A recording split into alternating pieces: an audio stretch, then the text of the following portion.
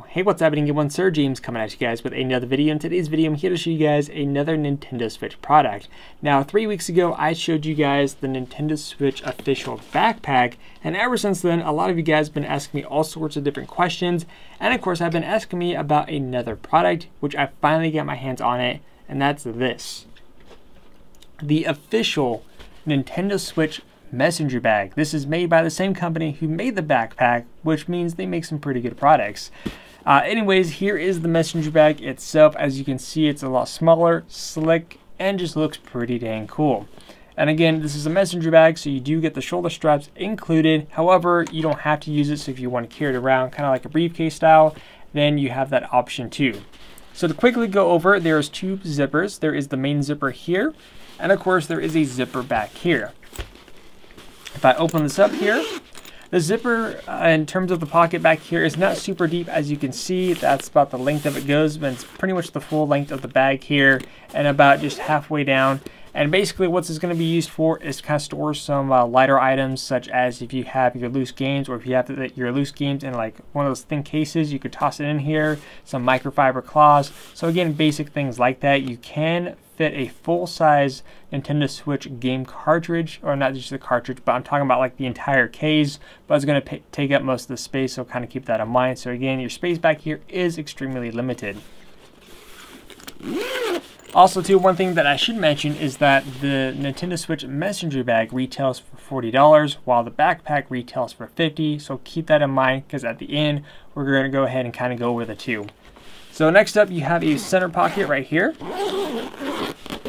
You open this up, and this is where all your items will be held. Some of the things that you may notice right away is that you have the Nintendo Switch icon all over the bag in terms of the inside, while you just have the one nice simple logo on the very front. So open it back here, this is where all your pockets, all your accessories will lay in. And again, very easy, simple. What I like about the bag though is that you have this nice pouch here for your actual Switch console itself. What's cool is that it's not just a little pouch where it kind of rests in there. You actually get a carrying case with it. So you open this up, and you actually get a case for your Switch console, which is pretty cool. So first off, here's the case. It's simple. It has the Nintendo Switch logo on here. On the back, it has two indents where your Joy-Cons will be resting in. And of course, you open this up. And of course, there is your Nintendo Switch. And it holds up very well, so it's not going to fall out of this.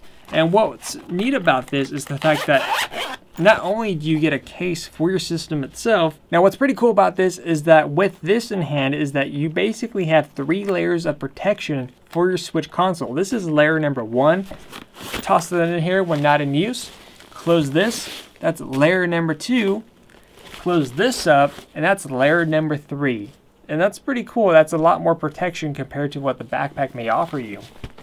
Next up, you also have a pocket here for, of course, your dock. You have another pocket here, so you could bring your HDMI cable and, of course, power cable, which I currently have in here is just the power cable. Then you have another pocket here. On the bag, it was advertising the Joy-Con grip, but instead I have the Pro controller in here, so I could take that with me on the go. Or if you don't have a Pro controller, you could probably store some extra Joy-Cons in there. What's actually nice is that there is a rubber band type strap in here. It's kind of hard to see. I'll do some close-ups.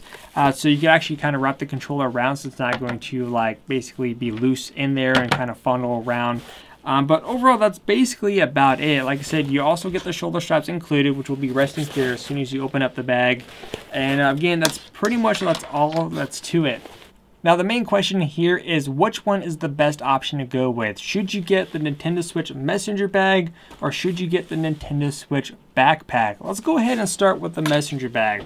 Now the messenger bag, keep in mind, is $10 cheaper, going at $40. On the plus side is that it's a lot slicker and it has just overall a nice design tone too. Actually, both bags offer a nice design tone. But what's another nice positive thing about this is the fact that it also includes a case for your Nintendo Switch console itself. So you're getting a case and a bag at the same time. However, on the downside for the messenger bag is the fact that there's not a lot of storage options. So again, you're very limited in terms of the amount of space that you're able to utilize.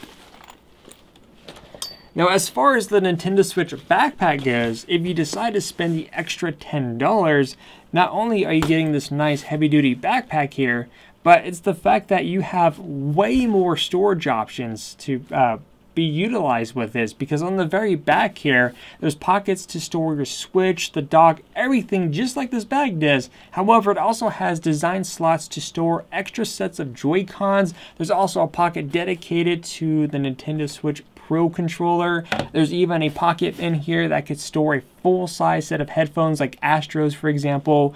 There's another pocket up on the front here designed to store your extra games. So again, just a lot of storage options, and you could even fit a laptop or a MacBook or a textbook, whatever it is that you need to take with you. So again, that's just some of the key differences to work with. So if you're someone who has a lot of accessories, or maybe you're going to school or something like that, this may be the option to go with.